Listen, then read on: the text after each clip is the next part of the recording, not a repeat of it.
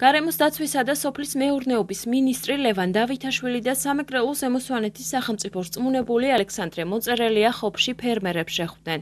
შეხვედრაზე თხილის წლევანდელი მოსავლის რაოდენობისა და ხარისხის, დაბინავების და ექსპორტის საკითხები განიხილეს.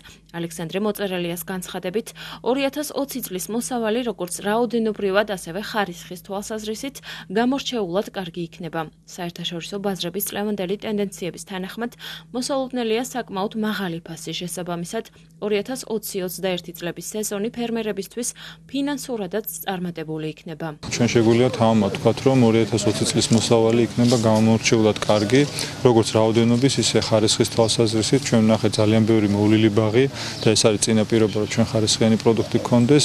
საერთაშორისო კონიუნქტურაც ბაზრებზე ისეთია, რომ მოსალოდნელია საკმაოდ მაღალი ფასები და 2020-21 წლების სეზონი ფერმერებისთვის უნდა იყოს წარმატებული. მე მინდა ყველა ფერმერს უხვი მოსავალი უსურვო, სულ რამდენიმე კვირაში დავიწყეთ მოსავლის აღებას, თუმცა მნიშვნელოვანია, რომ ბოლო მომენტამდე არ მოვადნოთ ყურადღება და ეს ბოლო წამლობა, ბოლო ოპერაციები ჩავატაროთ იმ პასუხისმგებლობით, როგორც ჩვენ განსაზღვრავთ, იმ პროტოკოლებით, რომელიც შევიმუშავეთ.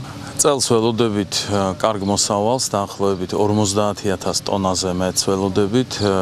მნიშვნელოვანი არის ის, რომ ბოლო 2 წლის განმავლობაში მოხდა მოსახლეობის ძალიან ფართოდ ჩართვა ასოციაციაში და თხილის ბაღების მოვლა პატრონობა ნამდვილად სათანადო დონეზე დგას. მოსავალი წელს არის მართლაც ძალიან კარგი. აქ არის შედეგი სწორედ ასოციაციის, სახელმწიფო სექტორისა და კერძო სექტორის ურთიერთთანამშრომლობის. და სწორედ აი ამ ურთიერთთანამშრომლობის საფუძველზე ჩვენ შევძელით ის, რომ დღეის მდგომარეობით 30,000 ჰექტარზე ვახორციელებთ მენეჯმენტს. შარშან წინ უფრო იყო ფაროსანა და ძალიან გაგვირთულდა მოსავლის შენარჩუნება კარგ ხარისხზე. ამიტომ არ იყო იმდენად ხარისხიანი, ვიდრე შარშან და წელს.